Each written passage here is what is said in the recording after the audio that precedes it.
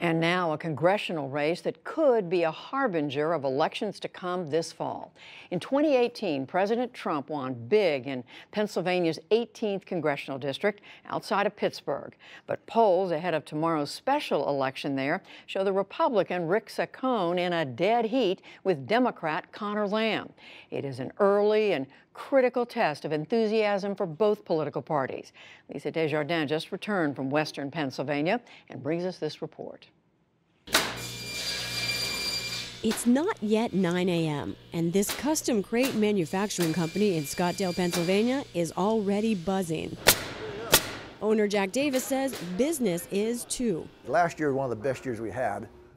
Jack is a Republican, and like a majority of people in this district, voted for President Donald Trump. After the first year, he's actually turned out to be a far better president than I even anticipated. If he ran again, I'd vote for him again.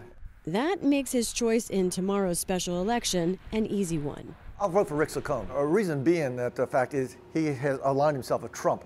So I think we need to continue doing what Trump has started.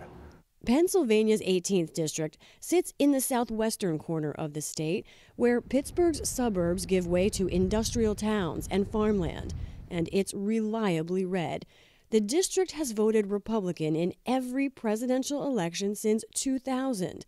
It's also been represented in Congress by the same Republican, Tim Murphy, for the last 15 years.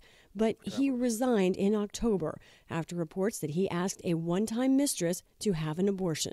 When we vote, we win. When we vote, we win. This time, though, lifelong Democrats like Denny Craigett see a chance for a pickup. I'm supporting Conor. He has talked to our unions. One of the big things with his opponent is he is basically anti-union. Denny is an officer with the local United Steelworkers in Canonsburg. He says the president looms large in his choice tomorrow. I must admit, after the 2016 debacle and seeing Donald Trump win the presidency because people wanted change, that has made me rise up again, I guess. This special election pits Republican State Representative Rick Saccone against Democrat Conor. Saccone plays up his alignment with President Trump, while Lamb barely mentions his name. Both are military veterans, and in a district that loves hunting. We should allow our people to exercise their Second Amendment rights. Served 4 years in the Marines, still loves to shoot. Both support the Second Amendment.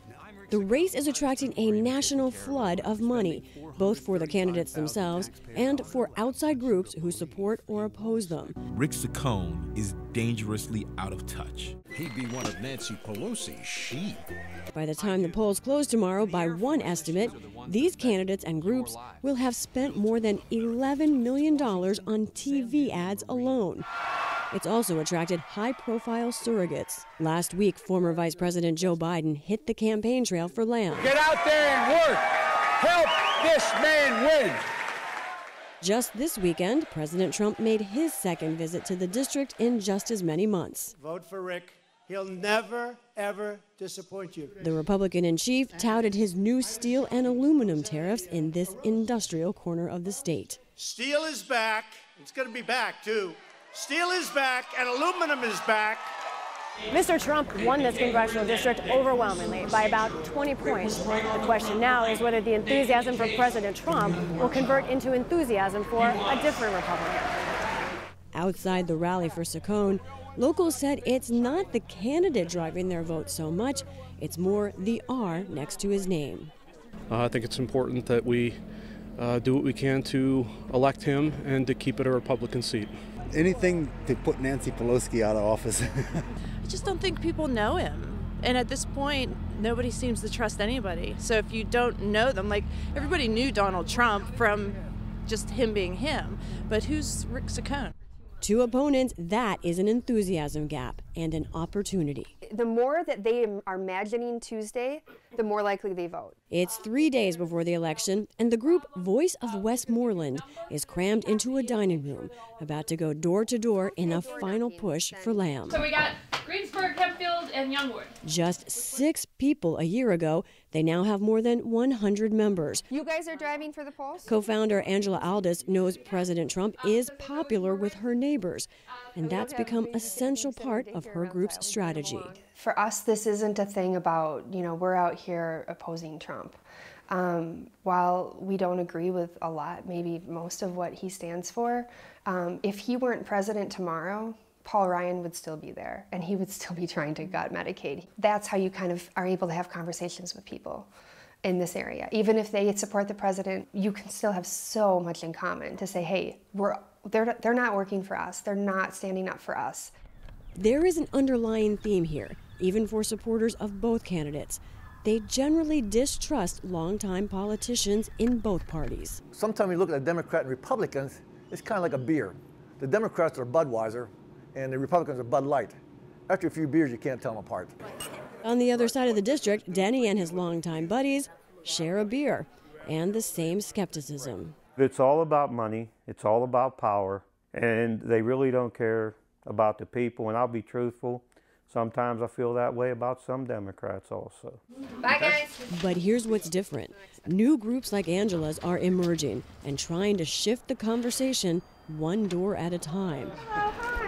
Democrats are counting on that enthusiasm tomorrow, but Angela is looking past this election to the long term. Wednesday, March 14th, we're all going to sleep, finally, after doing so much for this election. And the Lamb campaign will pack up and they'll head out and their office will be closed and we'll still be here. Like, we're not going anywhere. But expect the signs and the candidates to return soon enough. This is a fight for a temporary congressional seat, with just 8 months until November's election. For the PBS NewsHour, I'm Lisa Desjardins in Greensburg, Pennsylvania.